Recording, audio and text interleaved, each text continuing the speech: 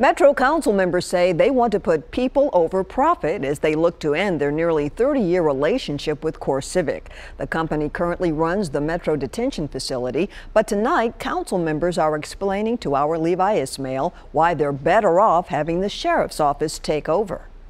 Few of us will ever know what it's like to be on the other side of this fence.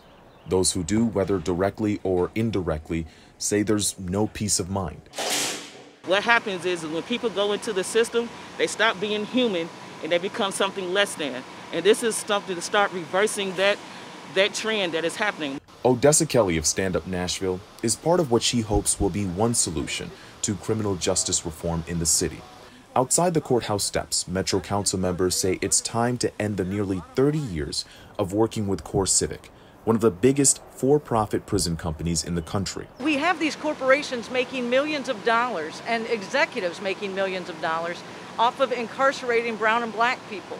That's the majority of the prison population are black and brown people. We need to fix that. Councilwoman Emily Benedict and others did the research and crunched the numbers. What they found is having the Davidson County Sheriff's Office take over the Metro detention facility by this time in 2020 made more sense. That sounds far off. However, it will take 9 to 12 months to transition.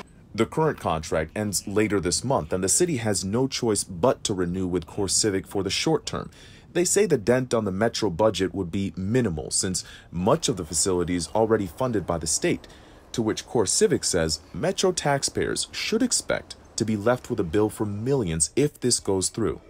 That sounds like the statement of somebody that does not want to lose a contract, right? That is not the statement of somebody operating sincerely in the public interest. CoreCivic has said not only will this cost taxpayers, but the programs they've created to keep inmates from returning could also be in jeopardy.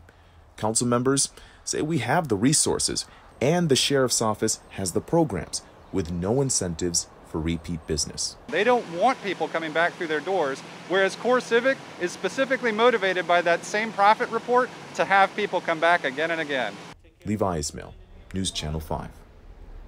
CoreCivic says they denied the allegation that they promote or lobby for any legislations to determine how long someone is in jail for. They say they're proud of the partnership with Metro Nashville and the programs they created to keep inmates from re-entry.